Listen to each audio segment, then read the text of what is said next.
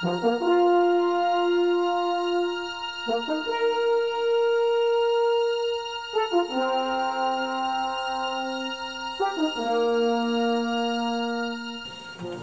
would definitely make sure that I was okay by saying, "Are you comfortable at your new schools? Are you okay? Do we need to talk or anything? Are you making friends? What's wrong? You doing anything?" So that's what they would do.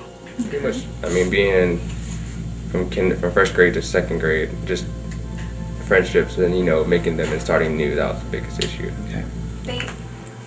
To make moving easier, it's not really an easy thing to do. You can't really make it easier.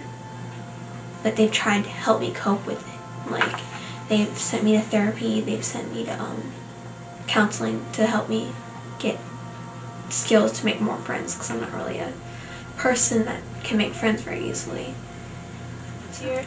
And so when we moved to Hawaii in 6th grade, that was like a completely like change of like everything. I had to go, here I had gone into 6th grade, but when I went to Hawaii, that wasn't part of middle school here, but when I went to Hawaii, that was part of elementary school. So I had to go back to elementary school, and just getting used to like the different lifestyle they have there after living here for so long. I would say academics, because when I came from New York, I was ahead there. Like, I had accelerated math classes and such. When I came here, the credits were not the same, so it kind of pushed me back a little, and I was like learning algebra stuff that I already learned in 8th grade.